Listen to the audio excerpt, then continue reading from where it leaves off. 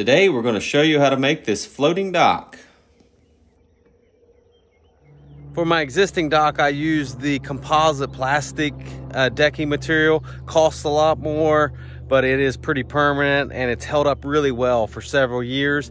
I'm going with wood on this one, not mainly because of the cost, because I do like how long that composite material lasts. But I want this dock, this floating dock, to be something that I can sit on in my shorts and can paddle around and fish off of. And the composite decking just gets too hot in the sun for that. So that's why I'm going with the wood, so that it won't get as hot and it'll be tolerable to sit on. Already got the hook set up there. We're gonna put the dock right there on the side.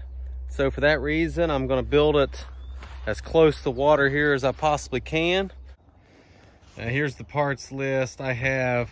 I'm gonna build it. It's gonna be 10 foot by 10 foot square. I'm gonna use 2x10s. So I have 10 2x10s, and I have wood decking boards for the top. I have like 22 of those. I looked at getting hardware attachments just to make the corners stronger, but it was just cheaper for me. I had an old 4x4 posts. I cut them 9 inches length, about 9 inches length. So I'll have one in each corner to attach the corners so that the ends of the boards won't split out. Here I'm pre-drilling the boards at the ends, so just so the screws will not split the boards at all. This is where it's nice to have a few extra hands to hold these boards where you need them, while someone else screws them in to hold them in place.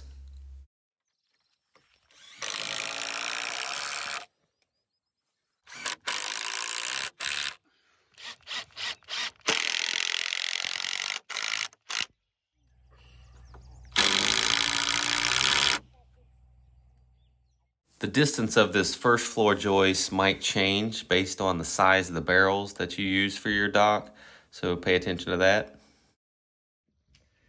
These are 21.5 on the inside measurement, and then that'll have it not touching the boards on top, so the top will be down where the grass is, and you actually want it to shove on the sides here, not on the boards down here. So I think that'll work, 21.5.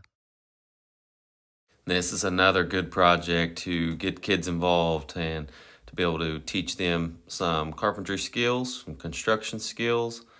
So I took full advantage of that. Not sure that they all enjoyed it, but some of them did. Take this thing. Pay attention closely. Sibling love here. Now draw it down the thing. This is an artistic piece of work. This is not artistic. Yes, it is. Ooh. Art is interesting. This is not. Get back here. Bring that hammer back. I said bring a hammer when you come back.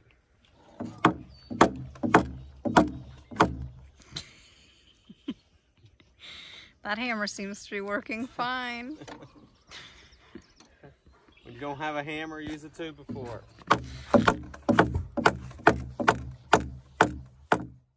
All right, we got all the floor joists in. You'll see here on the end of the corner that I did put lag bolts into those 4x4 posts to make this stronger. So keep that in mind. You may want to do that. There's a lot of forces on this. Here I'm adding some braces to try to keep the barrels from shoving these floor joists apart whenever the weight of the dock goes on them. I did this really quick, and be careful to do this correctly. You actually might even want to have a brace that goes all the way from one end to the other, because you would be amazed at how much force this is. And I did get these the barrels did shove them apart a little bit. Oh my, that's heavy. Whoa. That's heavy. All right, let's see if we can just slide it. I think that might be harder. Slide it my way a little bit. Okay, hold on. Okay, cool. Thought we would just easily pick this up, put the barrels under, but this thing was so heavy, so you would need a lot of extra people, especially if you use 2x10s. You might be able to get by with 2x8s or something, but I want to make sure it was up out of the water enough since I have a family of 6 people, grandkids probably coming at some time on this floating dock. So we just put all the barrels under. It was quite a bit of an effort, at least all 5 of us. Had a cameraman in the back kind of taking it easy, but we got them all in there eventually. And then we're going to see us try to slide this down. Right there. Right. Hold on. Oh, Daddy's barrel's stuck. Yep, barrel's stuck. Back up. Back up. That's the hard part. Oh, okay. Now shove it. There we go. Yep.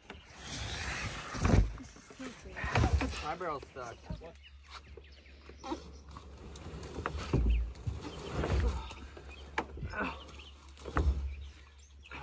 We had cattails there and we cut them, and that's what we end up hitting with the barrels. So if you don't have cattails or something to hit, this sliding in method will work very nicely. We did run into some problems there, but we had enough brute force and ingenuity there to eventually get it in. So that's a success for us. One more shove? Yeah.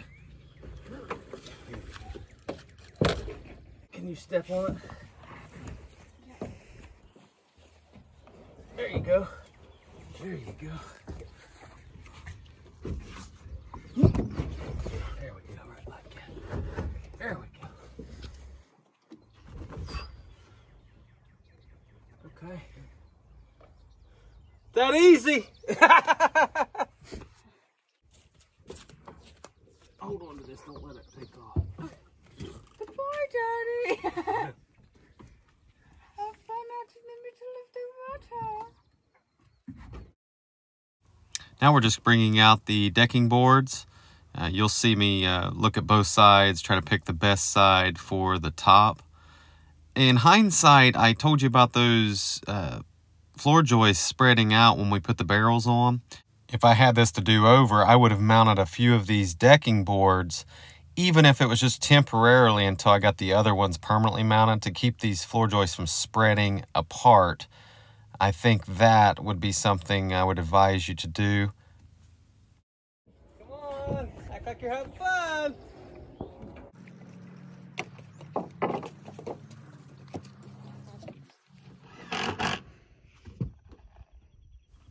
These pressure treated boards were all warped and crooked, so we had to use some clamps to straighten them out, kind of force them until we could screw them down.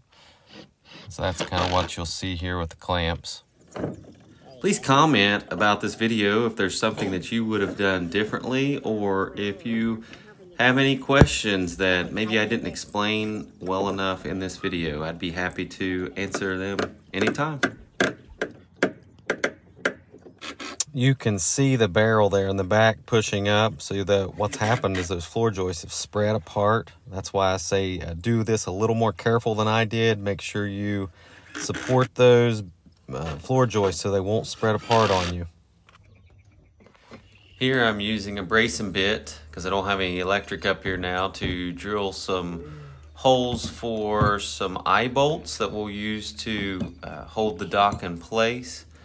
You can see you want to leave at least a couple of the top boards off so that you can access this area if you want to install hardware like this. I had to add a block here just to make the threads on the eye bolt start biting. You can see there's just a spacer block. So put that on there, and then we'll put a nut and a washer on.